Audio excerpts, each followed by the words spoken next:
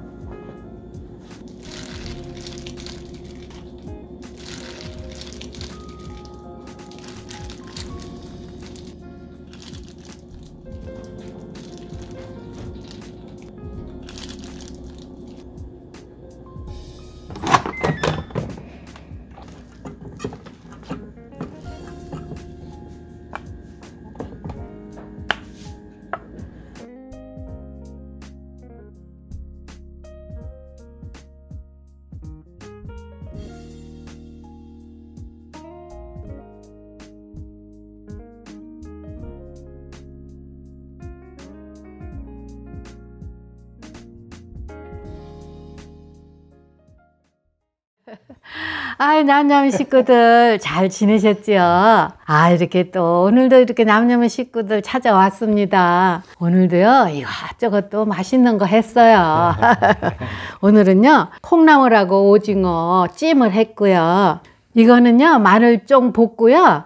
요건 마늘쫑 무쳤어요. 마늘쫑이 많아가지고 두 가지 했어요. 요거는 상추 뜯어다가 상추김치 했고요, 그제. 요거는 계란만두, 당면 넣고 계란만두 부치고 석박지 넣고 그랬습니다. 오늘도 이렇게 남녀 식구들 덕분에 맛있게 먹겠습니다. 고맙습니다. 자, 먹읍시다. 네, 잘 먹겠습니다. 네. 오늘은 그냥 반찬 수가 되게 오늘은 상추김치예요.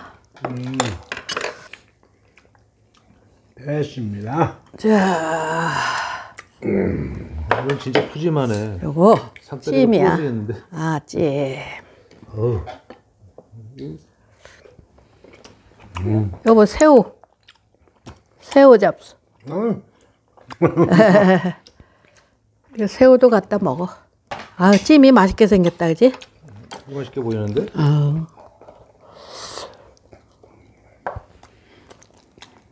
마늘 좀 많이 남았어. 마늘 좀 많이 뽑았어요.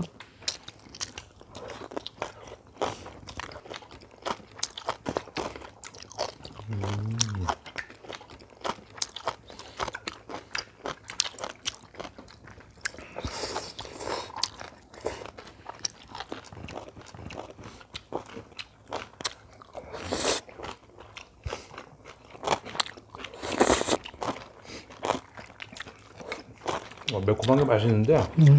맛있다.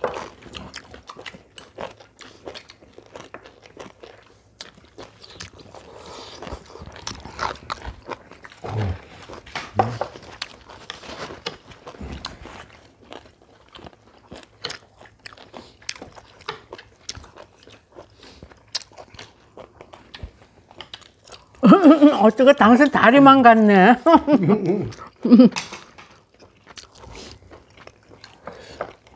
이거 맛있지.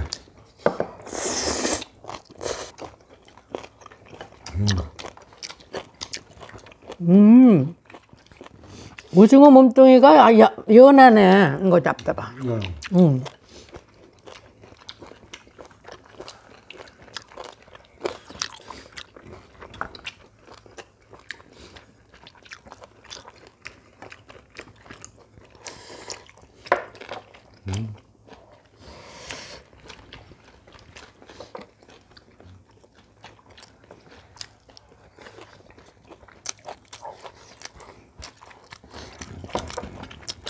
연하다. 맛있네.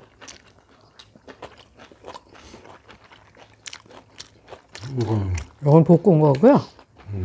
그건 살짝 데쳐갖고 무친 거야.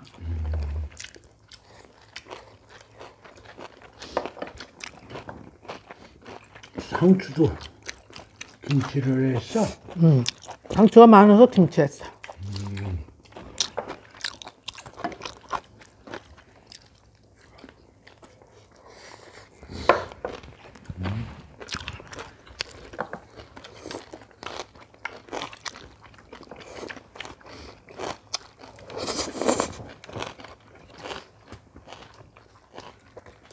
맛있다.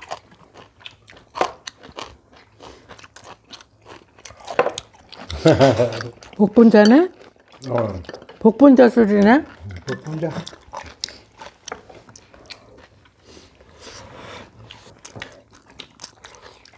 무친 건 어때? 고수 연해 괜찮아. 알도 아작아작하면서. 이렇게도 먹고 이렇게도 먹고.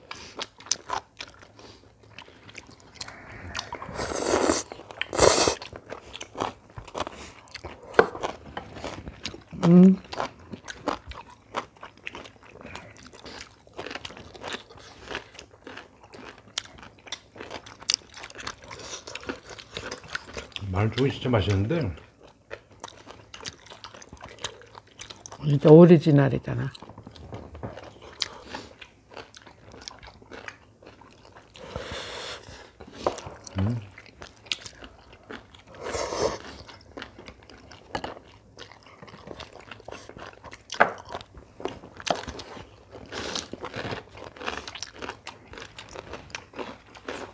국물 좀 드릴 걸 그랬나 봐요, 여보. 아니, 됐어요? 음.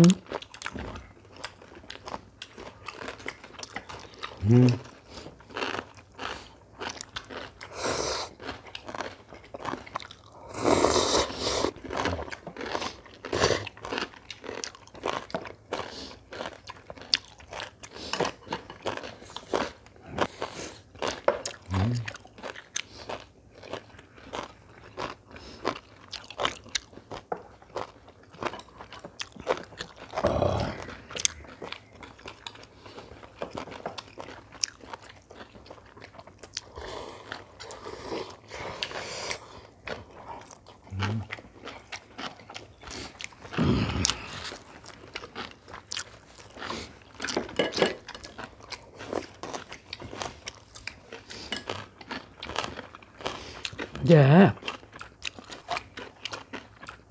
배봉지하고 복숭아 봉지를 싸야 해.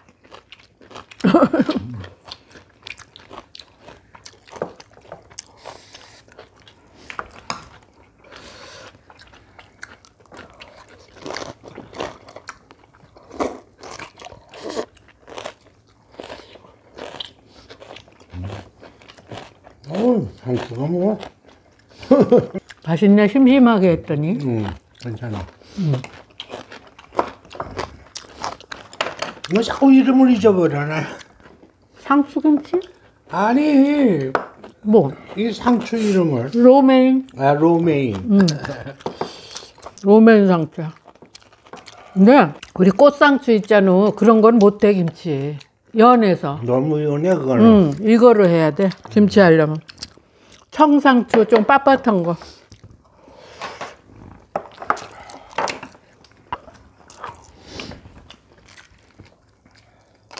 꽃상추 이런 건 내가 저 삼겹살 싸서 먹었어.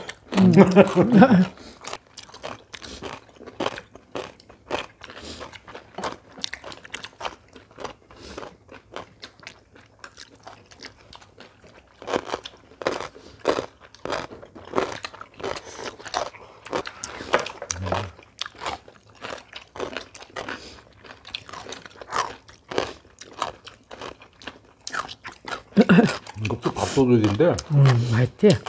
밥이 빨리 없어져.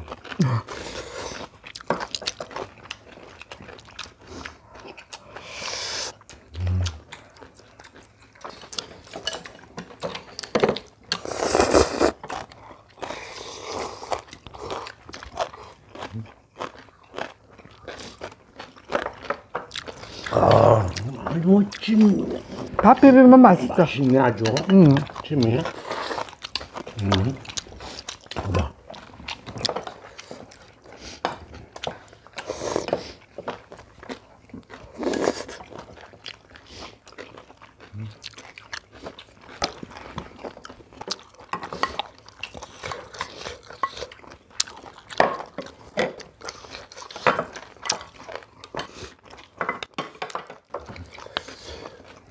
어우, 얼큰한 거 좋다, 그거. 뭐 계란만두 좀 드셔보세요. 밥 먹고. 봐요. 네. 네. 네, 잡채 넣고 했다.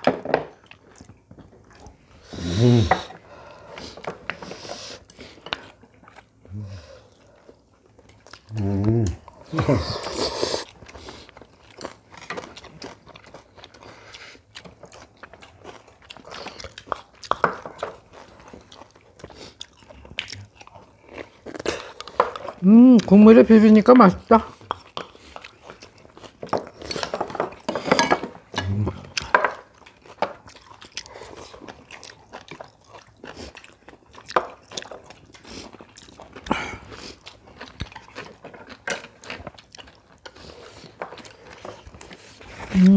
진짜 잡채 들어가니까 부드러우냐? 잡채 들어가서.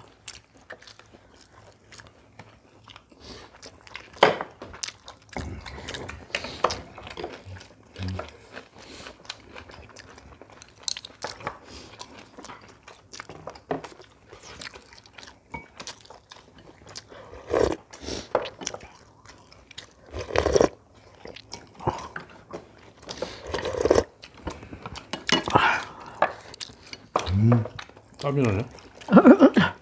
더워 날씨.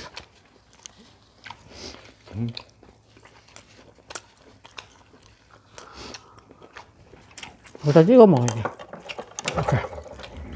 날씨 오늘 많이 덥더라고. 한 30도 올라가나 봐.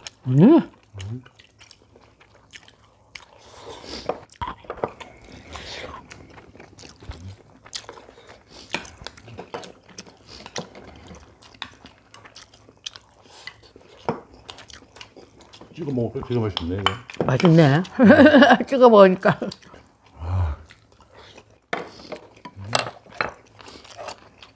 그 전에 마늘 많이 시골에서 마늘 많이 심으면 그냥 마늘쫑 뽑는 날은 붙잡히는 거야. 미리 마늘쫑 뽑는다 그러면 그날은 어디 못 가요. 마늘쫑 뽑아야 돼. 이제 마늘쫑 이제 장아찌 담그고, 응? 장아찌 담그고 그래야지. 남았어 많이.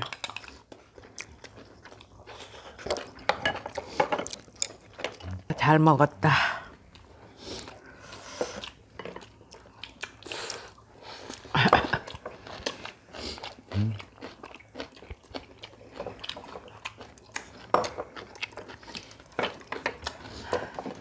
맛있게 먹었네. 맛있게 잡섰어? 아유, 나도 맛있게 먹었네. 아유, 이렇게 오늘도 남녀 식구들 덕분에 아유, 또 맛있게 먹었습니다. 아유, 우리 남녀 식구들 늘 가는 발걸음마다 행운이 함께 하셔서 좋은 일들이 가득가득 했으면 좋겠습니다. 이렇게 또 찾아뵐 때까지 남녀 식구들 잘 지내세요. 고맙습니다. 감사합니다. 감사합니다.